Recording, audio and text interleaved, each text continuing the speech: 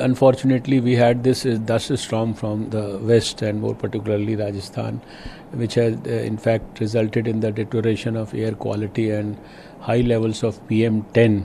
Our department had immediately put everyone on the alert.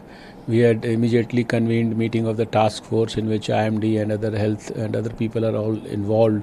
We have issued advisories to the state governments and more particularly to the Delhi government, also to the people of the capital and other places to avoid exposure to dust as much as possible by avoiding outdoor activity.